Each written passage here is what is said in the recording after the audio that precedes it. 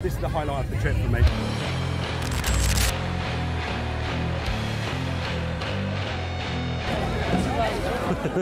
We just arrived in Traumatica, which is an Europa Park Halloween event. It has won several prizes of the best Halloween event, and it's the first time for both of us. I'm really intrigued to see how it's like. Yes, I can't wait for this. Just waiting for the event to start, so just having a little look around the shop at the moment, which is open. There's quite cool stuff in it. Yeah, they have really cool stuff. We tried their beer. Their beer is really good.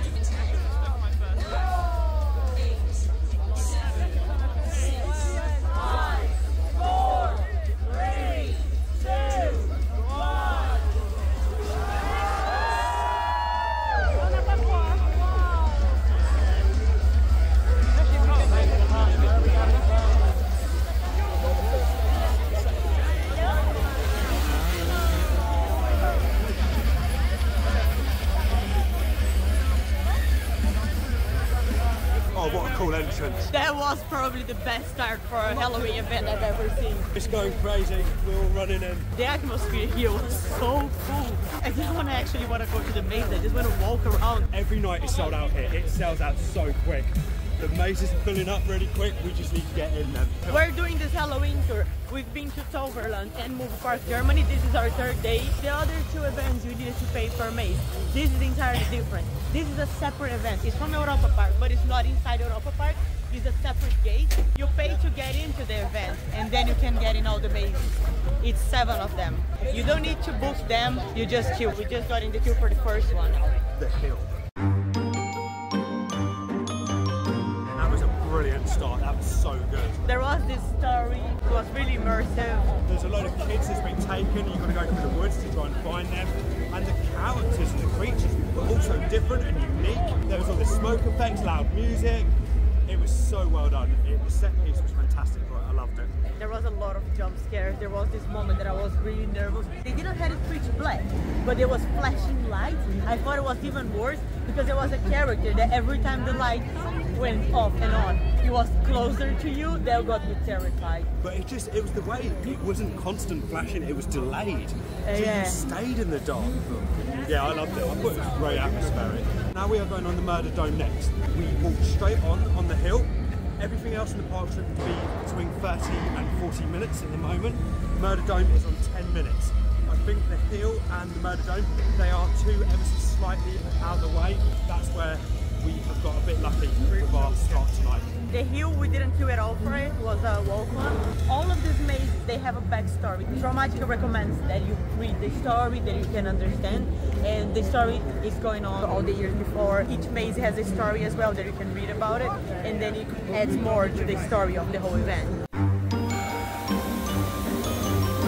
The maze that we did now is the most unique thing that we ever done. On the Halloween event, it really was, wasn't it? Yeah, exactly, as a maze.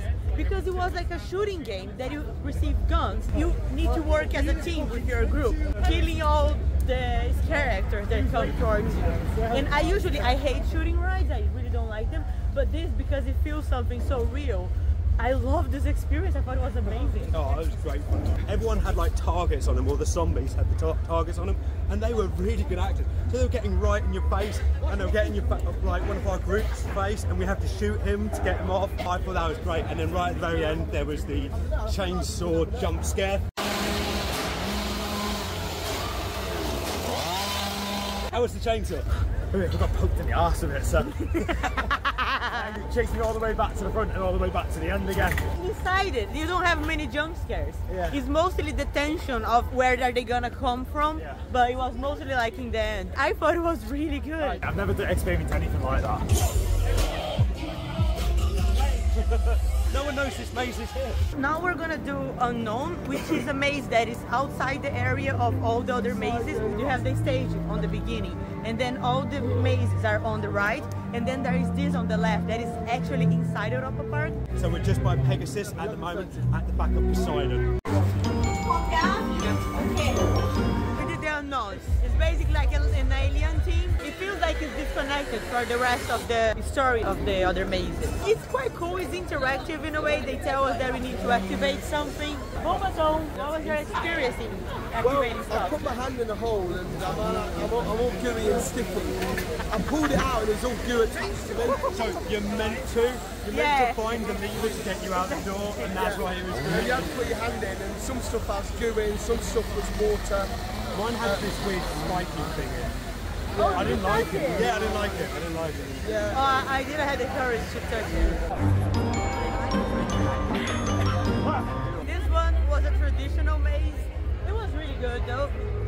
It didn't have anything unique or different, but I think it was really well done. Had a few jump scares.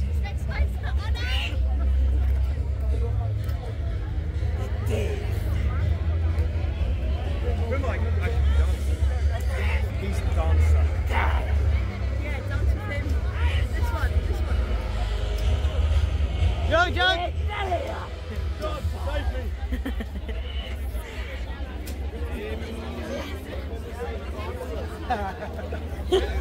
Okay, that happens here as well. Yeah, I felt there was a lot of jump scares in there that was quite good, and some of the masks and the props were really cool. Yeah, there was this time a massive skull just come out of nowhere, but with the lights that they had, everything looked so real. It was really, really good. They have the silver bullet bar here. They sell this beer for like only €5. And they do have people selling them throughout the event as well.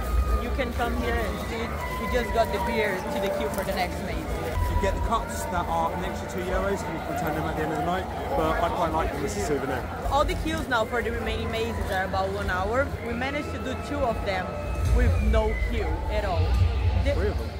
Yeah, but the other one is still on 5 minutes. It's ridiculous. It's like people don't know that. Now we're joining the queue for the Tarot House. We're just gonna face the queue now because it's only 3 mazes left, and now the queues are gonna be about over an hour. So what's really cool, there's some actors going up and down the queue making us do all these weird things. It's really cool that I've not seen in other scare attractions. This one woman was making us kiss a pumpkin. It's already descended into chaos. We've gone from being scared to being forced to kiss pumpkins. Just wonder how many people have kissed the same lips I just did. Sometimes they just come and jump scare us.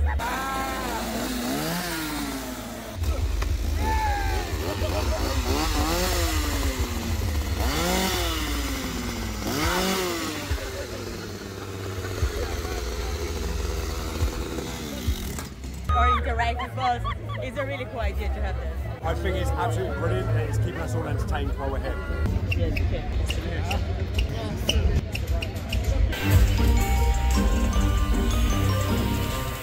I really enjoyed the Tarot House. I thought it was really, really good. Yeah, it's alright, there's some cool scenes in there that was quite good. It's also a traditional maze, but they have this smoke side that was my favorite. It kind of feels like walking on water with the fact that they do. You don't see anything except for smoke. That was good, wasn't it? Is that with a freaking laser beam? Yes, that's the one. Yeah, I really enjoyed that. There was some really good jump scares. There was a jump scare, there was a wall full of leaves, and then there is someone hiding there, covering leaves and jump on us. That was really good. Probably my favorite jump scare. Really, really good. They have this food cart here with all these food trucks. Yeah, there's some really cool stuff. Everyone's got like mac and cheese and burgers at the moment. Everyone has eaten and they've all said the food is amazing.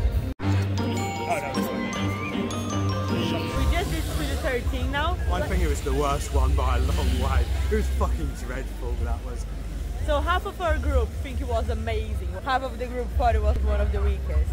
The half that was in the front was getting all the jump scares and actually getting the actors and seeing things. We got nothing. We got no actors. We saw absolutely nothing.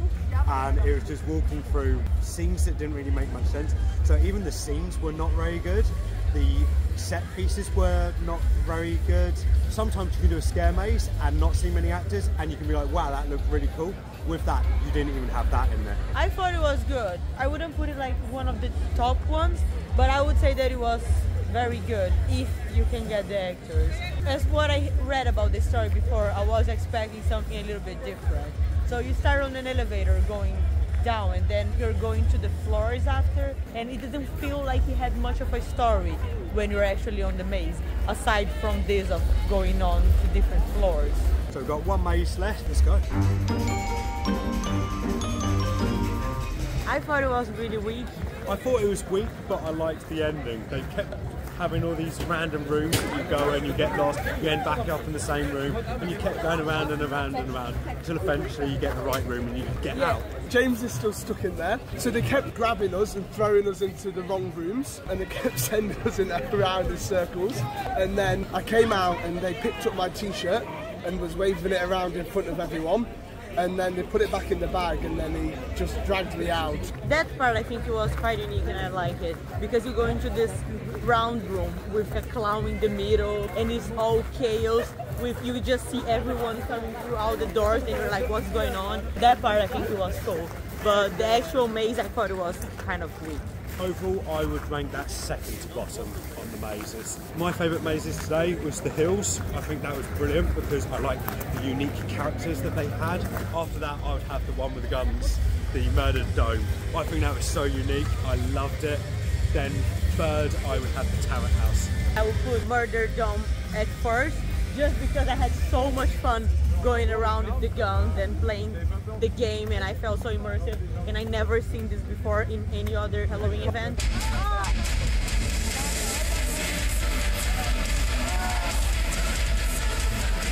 Now listen, we've reached our finale act for this evening, and I don't know what your plans are tonight, but I do know there's a midnight show over at Silver Bullet. The event now just ended, and they have on the bar here a show that is gonna go on until a little bit later. It's kind of like a music show with performance, dancing. It looks quite cool. They usually have a nightclub on the station for Poseidon, which is one of the coasters in Europa Park. But this year they said that they're not gonna have it, which I'm so disappointed. I know, they said they're renovating it, and I don't know what that means, but that was one of the things we were most looking forward to. But they do have this bar open this year, and it's going to come back for 2025, they said, and it's going to be better than ever. So that would be really cool to look forward to next year. About the event itself, you pay to get in, starting on 42 euros, the ticket for the event, and then you have access to all the 7 mazes and some extras as well. We didn't have time to do it. We literally left the last maze after the event was already ended. It was enough time to do all the mazes, but we didn't have time to do the extras. So they have 2 coasters in Europa Park that are open, and you can enter just to go on these 2 coasters. One of them is Pegasus, which is just a family coaster. It doesn't fit the event. I just think it's a little bit weird, isn't it? I think it's just because it's there. They just Yeah. kept it open. Matterhorn is the other one, but we never saw that open, and we didn't even go near that roller coaster, so we don't know what's around there. They have a couple of VR experiences as well. Some of them are upcharge, some of them are not. They do have VR on Cassandra, which is the madhouse from Europa Park, and I really wanted to do that, but it was free, but unfortunately we didn't have time. But I was really intrigued to see how that would be like. I wanted to see a madhouse in VR. I'm not a big fan of madhouses, so doing one in VR would have been really cool. So overall, I really recommend Traumatica. I think from the second we came in, it felt so much more bigger than the other events, and I really liked that. I felt that it felt small, and that's only because we've just done a load of Halloween events in theme parks, and so everything's been spread out all over these different theme parks, whereas it feels very nice and compact in here, but it is still very large, but it just feels small because of how we've been having to walk from in Toverland, for example, one side to the other, and that's quite a distance. And I think it really helps because when we're doing the Halloween events on the parks, we're not even doing rides, except for maybe a ride that is all lit up for Halloween or have something special like Troy on Toverland. Our focus is the mazes, and it really helps to have all of them right next to each other because it helps us just rush from one to the other. I think it really works. This event is amazing. If you enjoy Halloween events, it's definitely worth doing. Do you think it deserves all the price that it got for being like this amazing event? I think it deserves some prizes, yes. I don't know if it deserves all the prizes for the best mazes, but they did have some really cool experiences. Yeah, I agree with that. They did have some mazes that were a little bit weaker than others that we did on Toverland and Movie Park, but in general, as an event, I think it was incredible. Really feel like this massive event with the shows, with all the extra experiences. Tomorrow we're going to Holiday Park, so make sure to subscribe to check their Halloween event next.